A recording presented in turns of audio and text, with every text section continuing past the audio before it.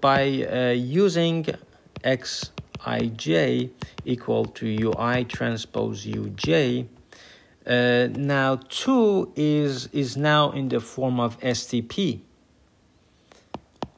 which is maximum of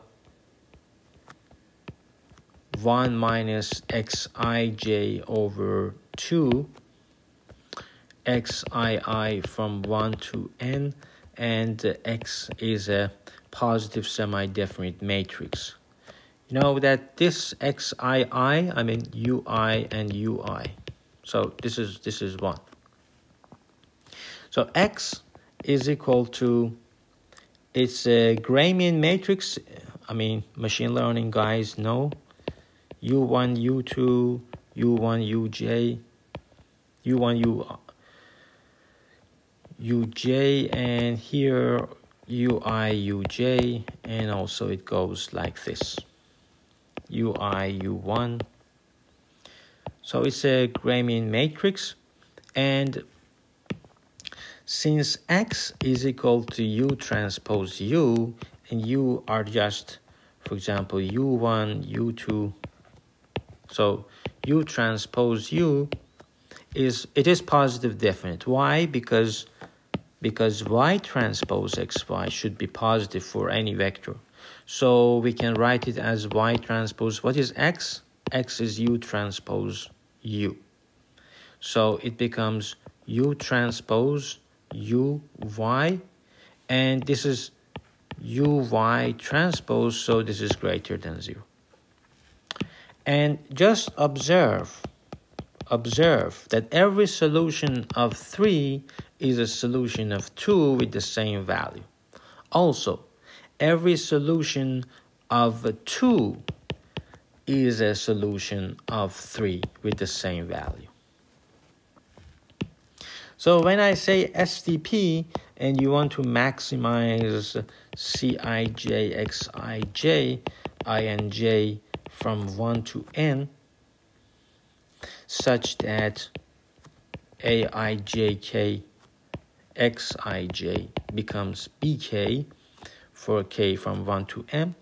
When you maximize it, it means you want to maximize C dot x.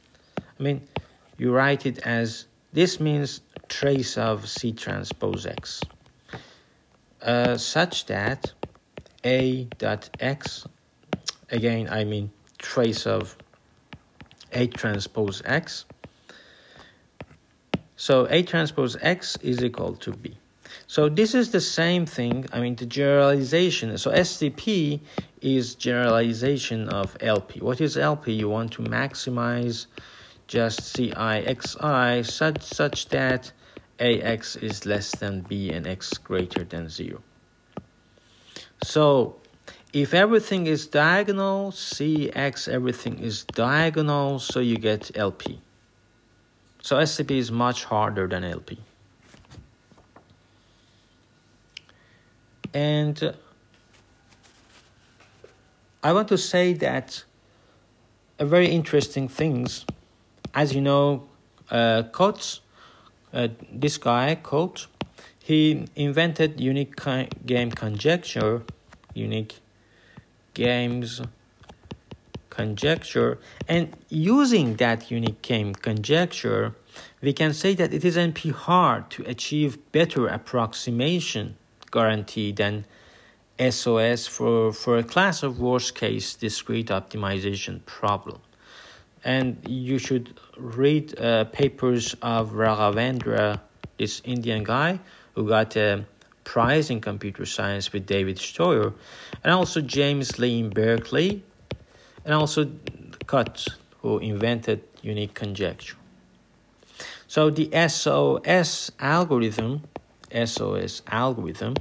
you want to find best decomposition efficiently. So you have your global high dimensional optimization, and like f of x is 3, 2 minus 1, 8, x minus 1 squared minus x minus 1 squared, x plus 1 squared.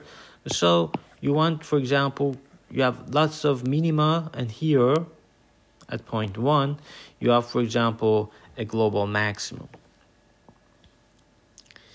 And the polynomial optimization over hypercube is important for graph theory, because in a I'll remind you that I'm just talking about hypercube. And for max cut, the problems becomes maximum fg of x is, so by definition we call it xi minus xj squared. So this is your polynomial.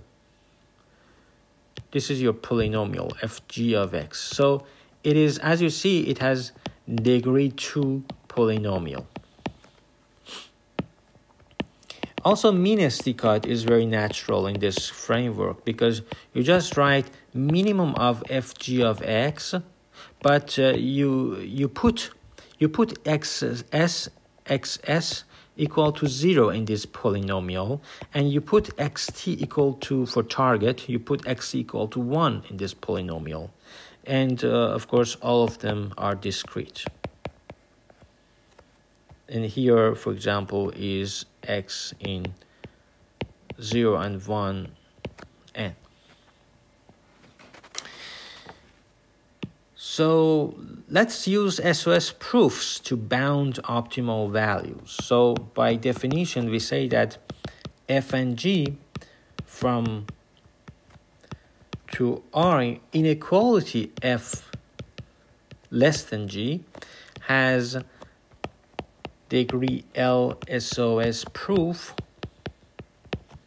and we denote it by this: f is less than g if g minus f could be SOS plus HR squared for some H1 HR. And of course, degree of HI should be less than L over 2. Degree of HI. Degree of HI, each of them should be less than L over 2. And given f and g, SOS algorithm finds degree L SOS proof in time n to the order of L. For example, in max cut, which we love, is that f of g, your polynomial, is, if you approximate it with that Goemans-Williamson, if you remember, it was 0.878 factor.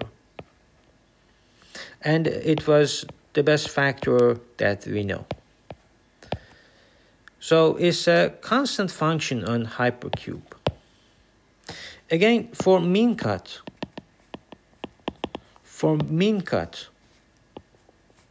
it is fg, if you just x source is 0 and put xt equal to 1 in this polynomial, it should be greater than equal to minimum of fg. xs is 0 and xt is 1.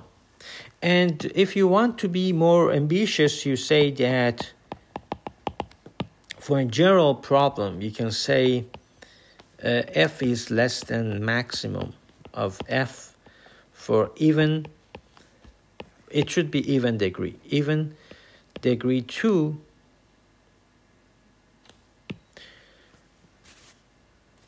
I should talk about finding SOS proofs.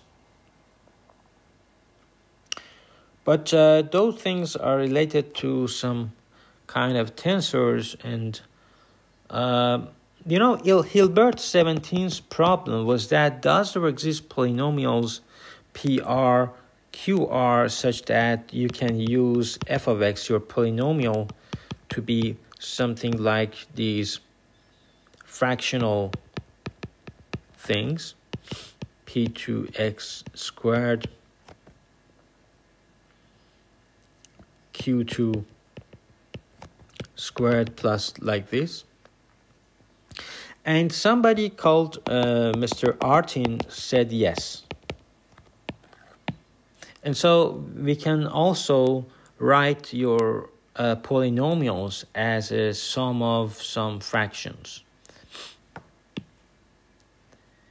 The thing I like about David Stoyer, that of course got a prize from computer science, together with Raghavendra, I think, is that he introduces several natural problems in graph theory in terms of these SOS, and we understand why understanding those polynomials, those Boolean polynomials, plays an important role. For example, if you have a cut goes from +1 to -1, so first you have a function from a hypercube. I know hypercube is you have, for any n, you have 2 to the n vertices. For example, if n is equal to 2, you have a square. If n equal to 3, it becomes cube. So each time it doubles vertices in a hypercube. So you got squares, and then you go higher dimensions. And if g of x is, so it counts the number of edges that for any edge in E, which is xi is not equal to j, a multilinear polynomial can be written as C alpha psi of I alpha xi.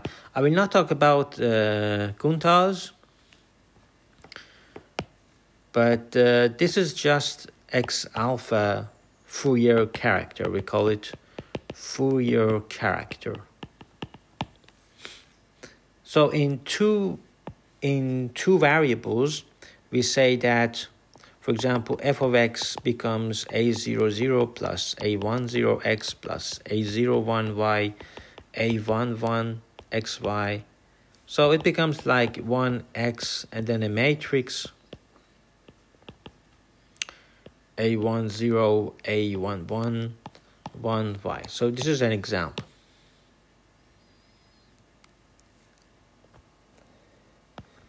So a fact is that these Fourier bases, I mean x alpha such that alpha is n, is a basis of. So studying Boolean functions and analysis of that is very important for graph theory. So it is a basis of f from n to r. And orthonormal with respect to, you can define this inner product in this space of Boolean functions. Expectation of f of x, g of x. And by definition, degree of f is maximum of that alpha such that f alpha is not 0.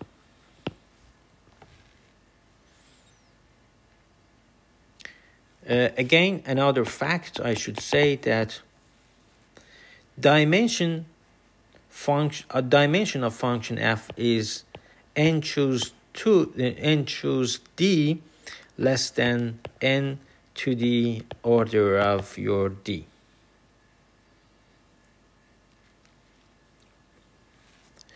For example, fg of x, your polynomial, can be written as ij 1/4 xi minus xj squared e of g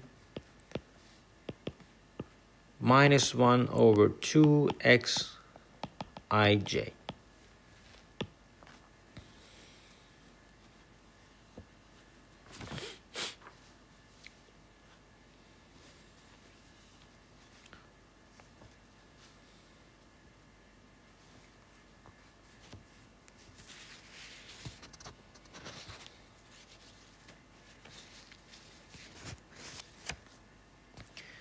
Now I want to talk about Cartho-Dori theorem and how it is related to this. You know, in Cartho-Dori theorem, if a point in Rd lies in a convex hull of a set P, then X can be written as a convex combination of at most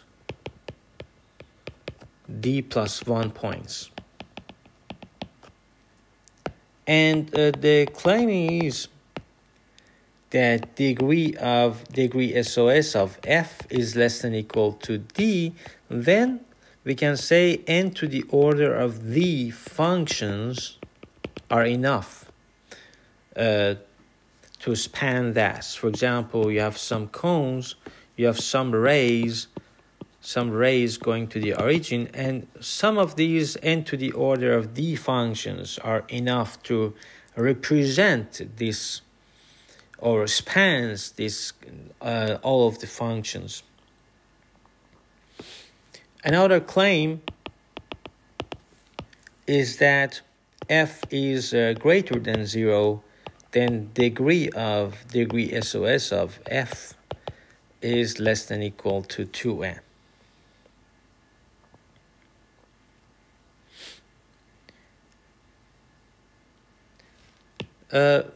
We can talk about edge connectivity.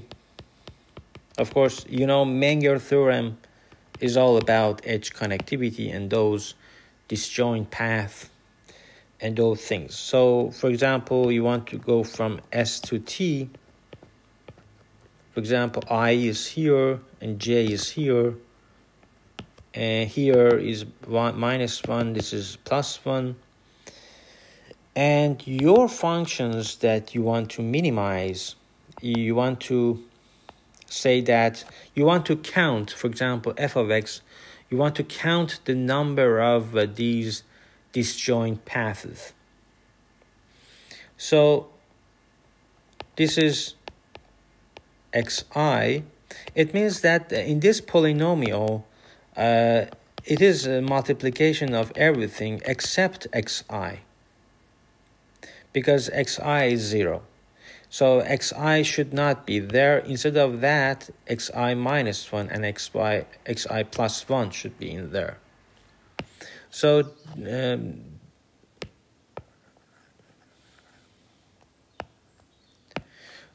this plus, also xi should not be xj in your polynomials.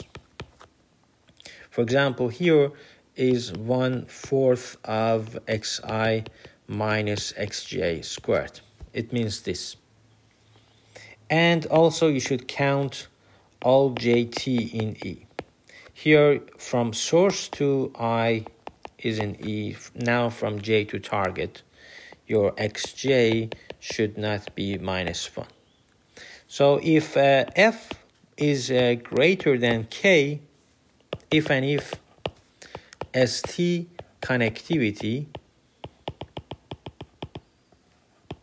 is greater than K.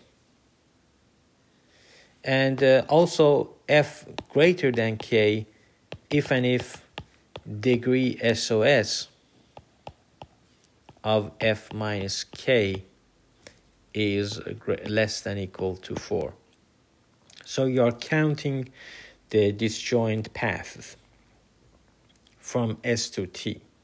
You are counting the connectivity, edge connectivity.